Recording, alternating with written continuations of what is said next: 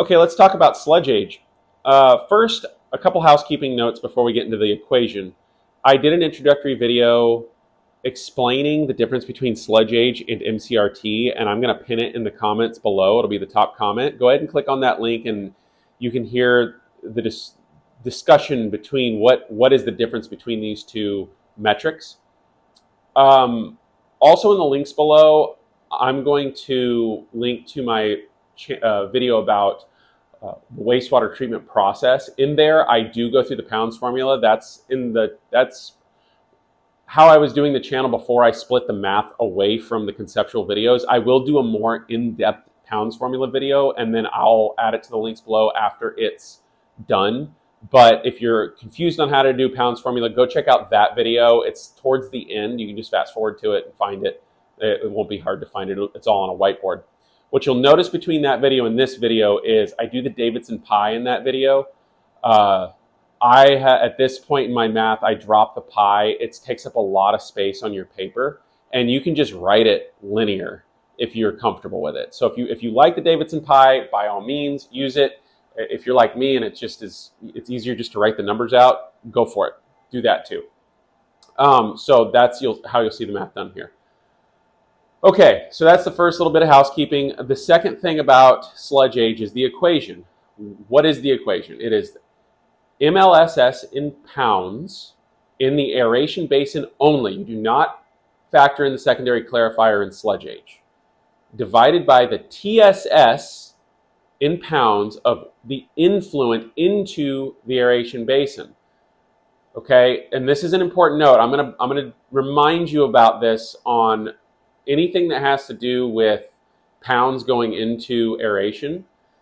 If you are given an influent TSS to the plant influent TSS, and you're giving a primary clarifier effluent TSS, you use the primary clarifier effluent TSS because there's a treatment process that's happened between the plant influent. It's called the primary and the primary effluent. It's called the primary clarifier. So you're getting rid of some of your TSS in the primary clarifier. Use the process that goes into aeration. Do not use the plant influent. Okay, the same thing you'll notice, I wrote on the left, I used BOD. BOD has nothing to do with this equation. So you're going to be given things on your math problems that are irrelevant. And I'm going to say this a lot on this channel. They're not trying to trick you. People say that. Oh, they're going to trick you. They're being mean. No, they're testing you. Do you know what you're talking about? So the equation is pounds in aeration divided by the influent TSS pounds coming into aeration. And I've written this little note right here. For the sake of math, MLSS equals TSS. I cover that in the video that I shot that's pinned in the comments below. You can explore that later.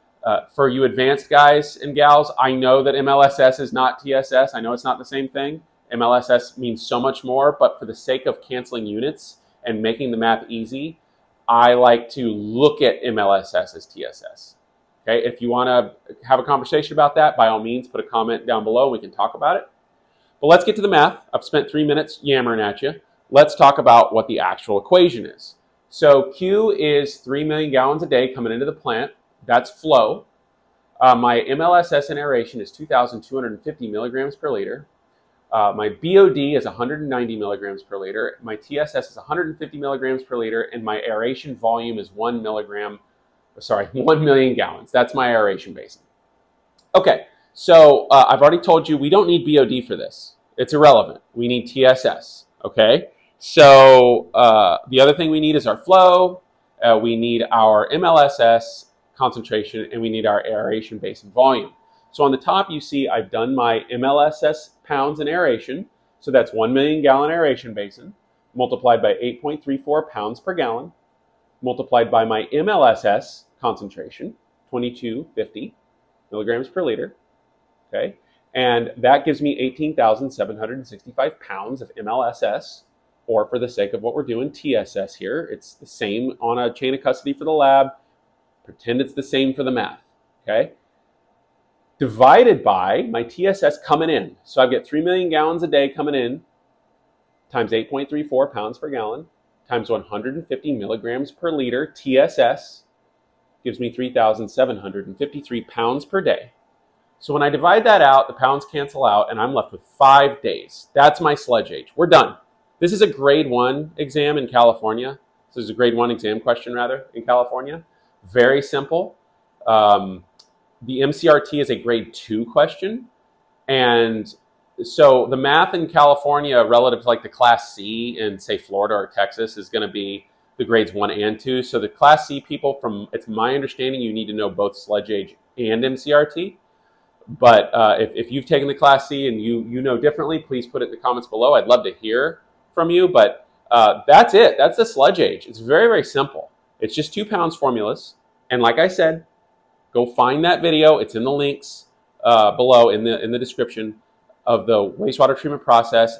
If you don't want to watch the whole thing, just skip straight to the pounds formula and you will see how we got there. Okay, so that's it. Please ask questions. And again, check out that introductory video. I go into great detail about the difference between sludge age and MCRT. And the next video I'm going to be putting out is the MCRT, so we can kind of tie this together. Okay, see you in the next one.